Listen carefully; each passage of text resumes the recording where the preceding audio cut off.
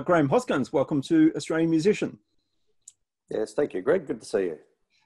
First of all, congratulations on 40 years of your store, Concept Music. Quite an achievement. Yeah, thanks, Greg. It's it snuck up on me a little bit, but and particularly at the moment where we got a bit distracted by things in the lead up, it sort of felt a bit hard to celebrate. But yeah, it is. It's starting to reflect a little bit now. Yeah, you started out with music, playing trombone. Why trombone? After nearly 60 years of playing trombone, I still can't tell you why I loved trombone, but I did a music aptitude test in primary school, went to the interview and they said, what do you want to play? And I said, I want to play trombone. And at that point, I'd never even seen one before, apart from maybe on the black and white minstrels on TV.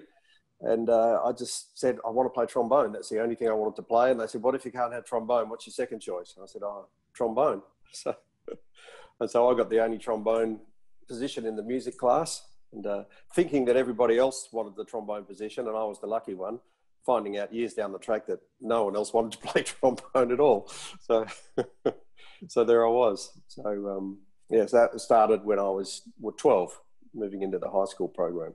Yeah. So you ended up playing trombone professionally? You did some gigs? Yes.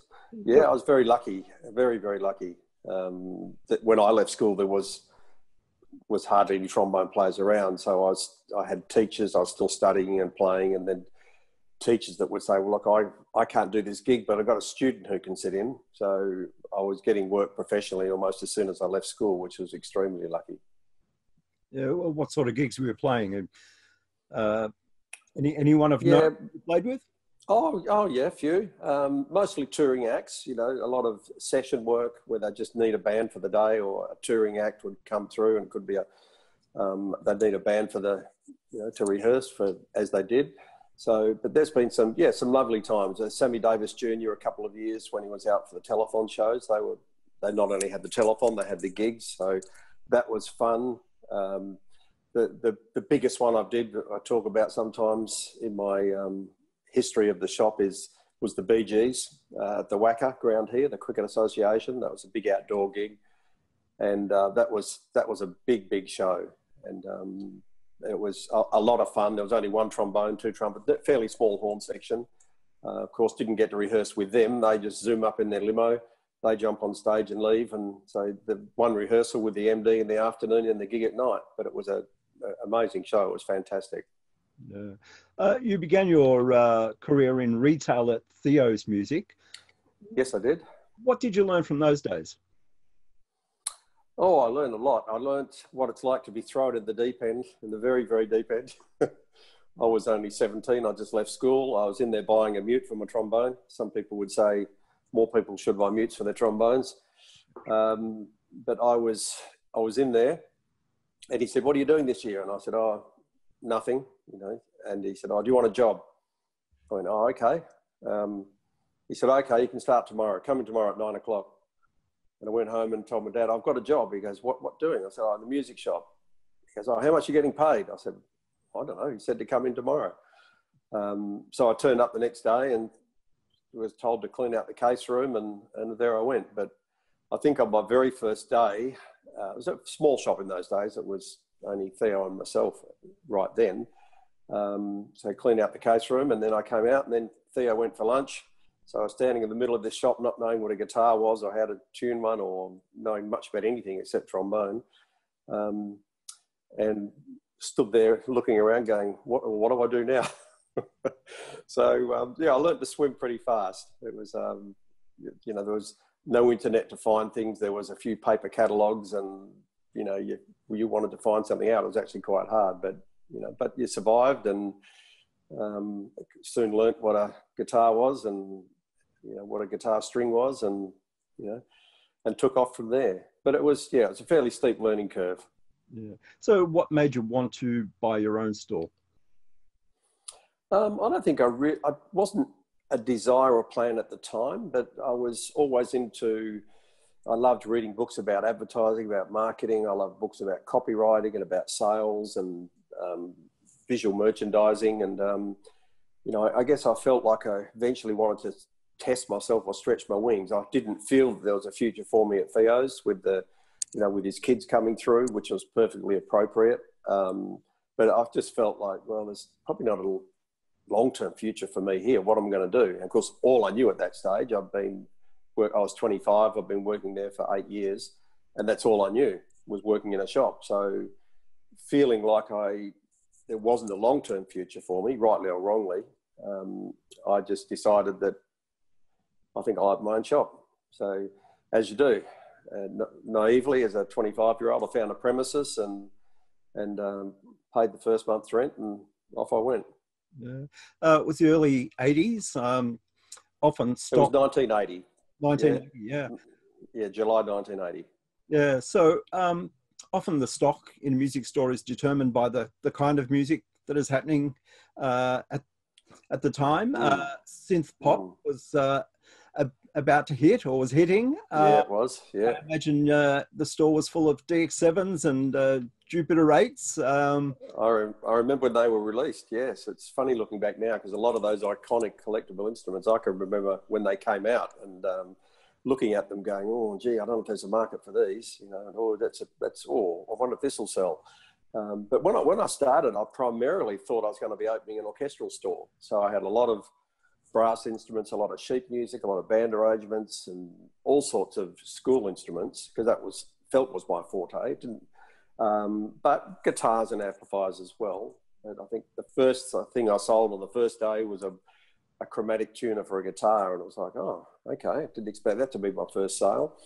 And off it went in guitar direction. So progressed over the years to carry more and more rock and roll pop instruments and not less and less brass and woodwind, but the guitar side of the business just grew in a phenomenal way that I didn't expect. And the brass and woodwind was still very important to me. I'm still passionate about school music, but yeah, it took off in a very different direction to what I expected. Yeah. How important do you think it is being a musician to running a music store? Oh, good question. Because these days I try to always employ musicians because I feel that if we're going to help people on their journey, it's important that they can relate to them. So I always employ musicians because I feel that they will be able to help people on their journey. Is it important? I think you've got to love music. You've got to be an instrumentalist of some kind. I don't think it's important to be a musician. But like a lot of jobs, I suppose, it's, people come in often and say, geez, it must be great working here, surrounded by guitars. You can play guitar all day. And,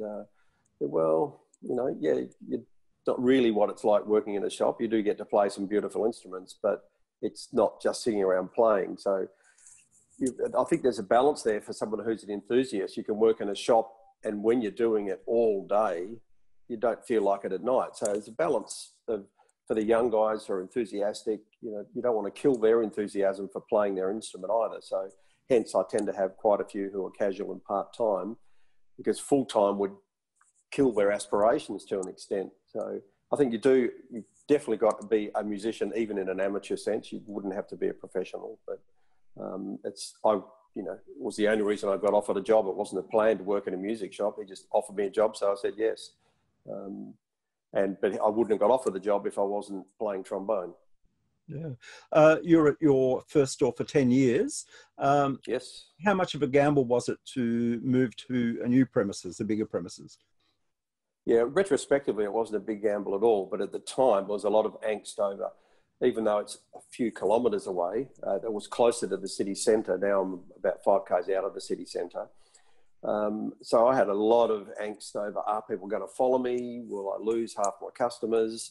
But the reality of the necessity of the move was that the parking was getting worse and worse and worse. And for musicians, for our kind of customer, they want to drop in for 5 minutes, supposedly, and leave 40 minutes later because they've got lost in the environment, which is terrific. And when they couldn't park, I kept getting complaints of driving round and round the block and I couldn't park, so I left. So I had to move. I didn't want to move away from the location, but then I found this premises which had good street frontage, excellent parking, and so nervously it was like, oh well, I've got to move, so let's just see.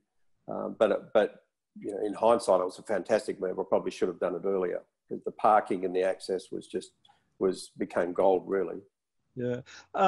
Customer relationships are a big part of retail. Yeah. Over the years, who are some of the long-time Western Australian artists that have called concert music home? Oh, loads and loads. That's another fun thing, I guess. Not that I like getting older, but it's an inevitability. But I look back now and I've got customers who were kids at the time that are now adults and parents with their own kids, and they're bringing their kids into the shop. So there's a load of local young bands that I've, I guess, grown up with, and that gets down to people like Jebediah and Eskimo Joe and Diesel even. You know, I knew Diesel and Sir Diesel when he was still in school, when he was still just Mark, you know.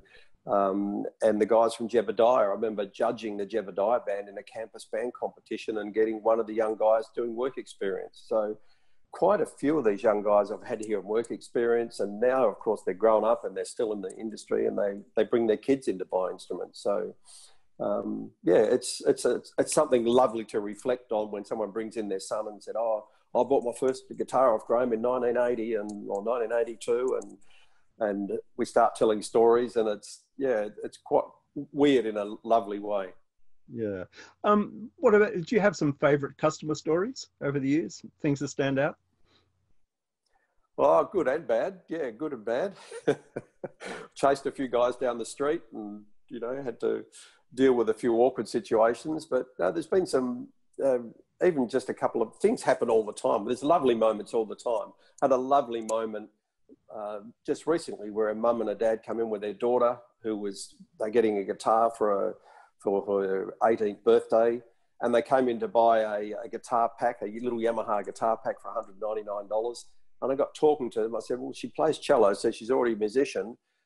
And they left about 40 minutes later with an $800 guitar and some accessories. And they were so excited. And it was such an appropriate thing for them to buy for their daughter. And they told me after, "Oh, we're so glad we came in. We're so excited. We were going to buy it online and get it delivered. We thought we may as well pick it up ourselves." And if they'd bought it online, they would have bought that $199 pack, and it would have been an appropriate instrument for someone to start on. But in here in the environment and talking to them, you know, so that I felt really proud of the experience for them, that they were so excited. So those moments happen weekly, and I love them. That's the bit I love most about retail. In a bigger picture, I was at an AMA executive meeting once when last year, the year before, I got a text from one of the boys. "How's the day?" "Yep, just sold a guitar to some guy called Joe from the Eagles."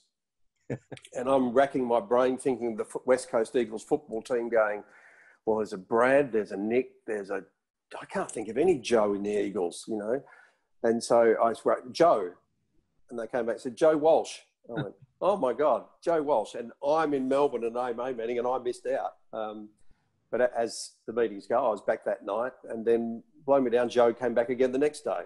And then he came back 3 times and bought instruments off us. And that was a proud moment, in the sense that it was exciting that he came in once. And wow, we had Joe Walsh in the store, you know, and he was introduced to us by his minder, who came in first and said, "Joe Walsh has come in this store, leave him alone, don't hassle him, don't ask him any questions.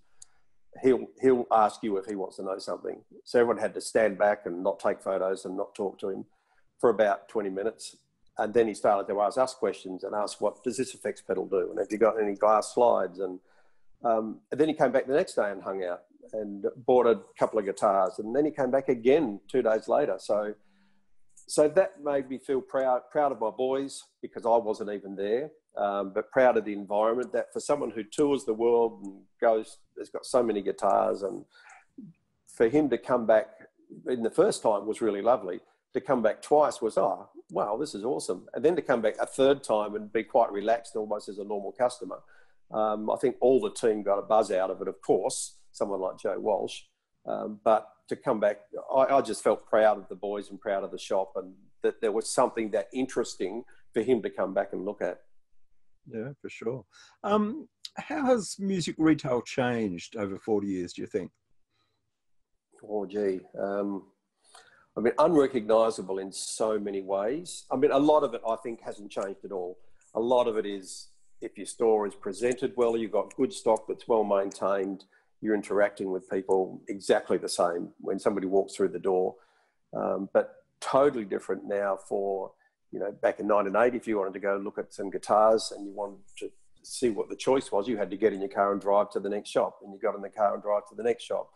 You couldn't value anything. There was no way of, I'll just go on the internet and check out what this is worth. There was a lot of stuff, you know, didn't have mobile phones, didn't have fax machines, didn't, you know, it was just so different. My day is so different to what it was in those first 10 years when there was no internet, where there was no computers, where there was no email. You'd open the shop in the morning and turn on the lights. And okay, I might ring up a few schools. What do I do now? But you sort of opened the shop and waited for something to happen. Now you open the shop, you turn on your computers, you download your emails, and you run your auto-reorder list, and you get, you know, it's managing a store and running a store is a totally different experience. But the fundamentals of customer relations are the same. But your chance, I have a saying I say to the boys, you've got one chance to make a first impression with every new customer. So let's use that chance to the greatest effect. And in the old days, that was how you answered the phone or when they walked in your store. These days, of course, they've got access to every store in the world. They've been online. They've looked at everything you've got before they even enter your store. So that window to your store has become very, very, very different. And I struggle with it in the sense that I don't enjoy that tech side of it so much. I enjoy the face-to-face. I'd much rather have a customer sitting in my store, talking to them about instruments and showing them, than have them send an email. Yes, I've got one. Click. Yeah, we'll get it delivered for you. I don't think it's as good a consumer experience, but I understand it's a fact of life. So there's aspects which are very exciting about the current age, that you've got access to so much information, that computers can just order your gear for you. You can track a customer's, and you don't have to write. Gee, the early days, when you order some sheet music from Hal Leonard or whoever it was at the time, you had to get out an order pad, piece of paper and a carbon paper, hand write the order, put it in an envelope and send it to Melbourne. It was Alan's Music. And then 2 weeks later, you get a letter back again saying, sorry, your order is out of stock. And then you'd have to ring your customer. And so the difference of how the world ran, of how you ordered your stock, it had to be in writing. So you had to handwrite your orders. That was really before, you know, typewriters we could type an order. You still had to post it to the eastern states. And eventually, 3 or 4 weeks later, you'd find out whether that product was in stock or not, because they would post you the answer back again. These days, not only are our expectations high and our wholesalers' expectations high, but people expect instant. They send an email and 2 minutes later they're on the phone going, oh, I've sent you an email, I haven't got an answer yet. And you go, whoa. So customers' expectations have changed, the way you run the business has changed, for better and for worse. The control you can have now is amazing. But the transparency of the market is extremely challenging now. It used to be a discussion where every product in your shop was marked at the manufacturer's recommended retail price. Customer would come in and look at it, you'd have a talk, and they'd say, well, I'm interested, but what can you do for me? And you go, oh, you're a member of the Musicians Union, you'll get 10% discount. So these days, of course, if your price isn't very good or good already, you won't even start that conversation. So it's very, very different in that regard too. Yeah. In January this year, we're all at the NAMM show. It was business as usual. Less than 2 months later, the world had changed. What were your initial thoughts?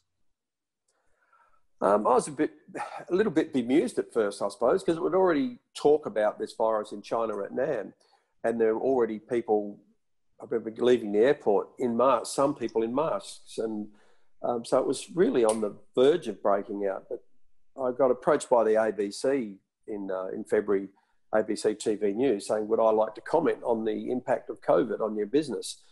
And I had to struggle to think of an impact. I was like, oh, well, I have got a customer waiting for a replacement neck for a guitar from China.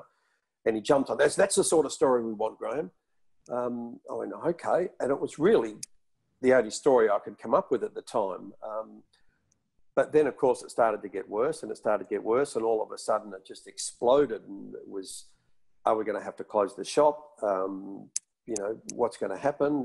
And I had all these 40th anniversary things planned. We were going to have a gig. We were going to have some VIP nights, and all of a sudden we might have to close the shop. And we're having discussions with the staff over, well, you know, what if this is the end of the business? And at that time it was like, well, geez, I may not make it to 40. You know, it was a genuine fear. And in Western Australia, gee, we've been lucky, if that's the right word, because it didn't get very bad. We complied 100% with all the government directives, with the sanitising, with everything, but it just never got bad in Western Australia. But gee, the impact I couldn't have imagined. So when the ABC News came back again 2 months later saying, can we do a follow-up interview? It was a totally different story, you know, showing them what we can't get, showing them the lack of supply, and of course, feeling extremely concerned for shops, for people, for other countries. It's, I mean, on the fortunate side for the music industry, it's actually globally, I gather, there's been a drastic uptake in people taking up instruments.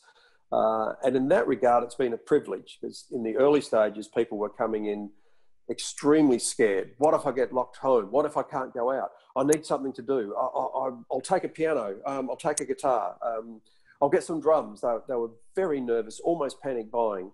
That settled down, but demand has remained strong. But there was a genuine sense that we were actually helping people get through this. And there's not many people in many industries that could say that we're actually making a difference to helping people get through this situation. So that felt, I think that it felt like you were making a genuine difference in society, that you were helping people. So that was nice, but gee, what an impact. It's, I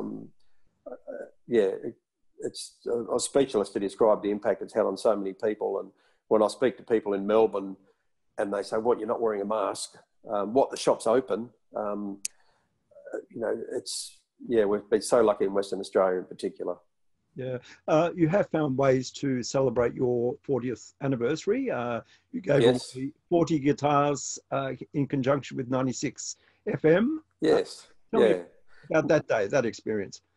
Yeah, that was great. That provided the opportunity to celebrate. We'd been doing some promotions with 96 FM, and we both became aware that it was both our 40th anniversaries. And so in discussions with their managing director over here, because 96 FM, they started with FM radio the year that I opened the shop, and that fact had escaped me. So that was the start of stereo radio. I remember going, wow, how did they get stereo in a car radio? This is incredible. So there was a lot to reflect on there. And we're talking to the MD from 96, and he says, what about we give away, he's not a guitar player, but he loves guitar. And he goes, what about if we gave away 40 Fender guitars in 40 days, you know? And I just went, whoa, hang on, whoa, you know, settle down. But we got talking about it. I said, well, if it was a Fender Squire, maybe, you know, we're not going to go away 40 custom shop guitars worth $5,000 each, but maybe we can swing something with some Squire guitars. So next challenge, of course, these times was even getting access to that much stock. And Fender and Mark, bless his heart, was, you know, considering the options of how to tell others, you know, how do I tell people that, yes, we've let Graham buy 40 guitars when other people can't get stock. But with their assistance and with 96 FM's assistance, we put together a package, and over 40 days, they ran a competition on radio where every day 40 people would dial in. So they really milked the 40 aspect. The following morning, they would call one of those people, and for 40 days, each day, one person would win a Squire guitar. And on the 40th day, they had a big breakfast and a big giveaway, and actually drew one of the guitar winners to win $40,000 cash plus a $40,000 VWT rock car. So, but it was quite an exciting morning to have all the 40 guitars lined up in the foyer of the Camfield over here. We were lucky that we could do that, because initially they weren't sure how they're going to give them away, because could we allow 40 people to come together at the same spot? But fortunately we could. And they drew all the guitars by lot, and 40 people walked away with a Squire guitar. There's some exciting stories even in that morning of people who say, I used to play guitar, but, you know, and my grandson wants to play guitar. So there was quite I'm sure some of them ended up on Gumtree, but there was a lot of people who came in to buy the accessories and came in to buy an amplifier and were excited about learning guitar. And I thought, again, this could be a moment in time where some people start their musical journey, that this is the start of something really important in their life. And so that was exciting. It was a terrific 40 days and a terrific combination. And I thank 96 FM and Fender for helping get it all organised. What do you know now about music retail that you didn't know on day one? What I didn't know on day one, retrospectively, I'm very surprised I survived I had 8 years experience, and that turned out to be just enough to get me through. So in those days, I didn't know what a stock turn was. I didn't know what a GP was. You know, I didn't understand properly what a margin was. So, but years and years of experience later, and, you know, so I love to read books on marketing, on advertising, on copywriting, and consumer behavior, on psychology. So the psychology side of it, consumer psychology, fascinates me. So I know a lot more. I feel like there's still a lot to know. And it's, reflecting back on it, I'm a little bit surprised that I lasted 4 years, let alone 40 years. It was, because I probably had the balance of naivety and experience that I thought I could do it. With a bit less experience, I've seen people come and go in the past with almost no experience, or teach a bit of guitar and think they'll open a shop and sadly don't last long. So I've tried to help a number of people over the years who've wanted to open their own shop. I've tried to talk a few people out of it. And sadly, sometimes I haven't been able to talk them out of it. And not out of a competition sense, of saying, do you understand this? Do you understand what a margin is? Do you understand what a stock turn is?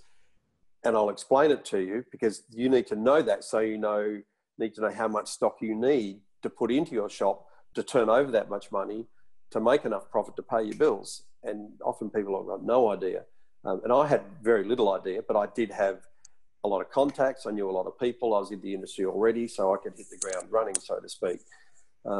So I know so much more, but I also know less. I know that still the fundamentals for me are exactly the same. It's being genuinely trying to help people choose an instrument, is my view. And every new staff I start, your job is pretty simple. It's to help people get the best instrument they can, and to help them choose and to guide them through the choices, because it's overwhelming for people when they walk in surrounded by guitars and they don't know where to start. So we say we're not trying to sell anybody anything. We're trying to help people get the most appropriate instrument for them in their part of their musical journey, and to try to become their person that will be, guide them through their career, musical career, whether it's professional or just not just amateur, because enthusiastic amateurs are they're the lifeline of the music industry. Professionals are very important, but it's the enthusiastic amateur who all they dream about is their income is buying new guitars or getting new instruments and getting new gear. So they're the lifeblood. What does the future hold for concept music and music retail in general, do you think? Oh, gee, for concept music, I don't know, Greg. I guess I won't be here in another 40 years, so I have to start thinking now about that. I've turned 65 a couple of months ago, so I am starting to think about what is the future of concept music. Of course, I would love it to continue. One of my staff asked me the other night, what would you like to happen to concept music in the future? And I said, well, I guess I'd like a 30-year younger version of myself to come along and go, I'll take it on and grow it even further and make it more specialised and more interesting. And, future of retail in general, I absolutely think there's a future for good quality music stores. I think there's an invaluable experience for customers to come into this environment. It's for kids to walk in and see it all and be able to touch it all and feel it all. Is, as annoying as it can be to have kids coming in the shop and touching and feeling everything. I say to my boys, it's great that if this is a natural experience when we go to a music store, this is awesome, because it's a real experience. It's a real environment. So online is obviously going to continue to be bigger and stronger. But I think there's always going to be a place for a real bricks and mortar music stores, we call it. But you do have to provide it's not just hang up some guitars and open the door and wait for people to walk in. It has to be interactive. It has to be interesting. It's got to be, try to make the environment of a music store something that people leave going, wow. You know, when I've worked with designers for my stores, I've said, I want to create an environment where somebody rushes in to buy a pick or a set of strings and they end up staying for half an hour and go, oh, that was great, and become a little break in their day that's not sitting in front of a screen, that's not work, that's not driving somewhere. They've actually lost themselves for half an hour in the shop. And yeah, sometimes I'll leave with a guitar or a new amplifier or a new trombone, you never know. But mostly if we can provide an environment where they come in and leave half an hour later going, oh, that was great, I think I've achieved what I want to achieve. Yeah. Well, congratulations on 40 years of concert music, and thanks for joining us. Yeah, thanks, Greg. It's been lovely to talk and reflect.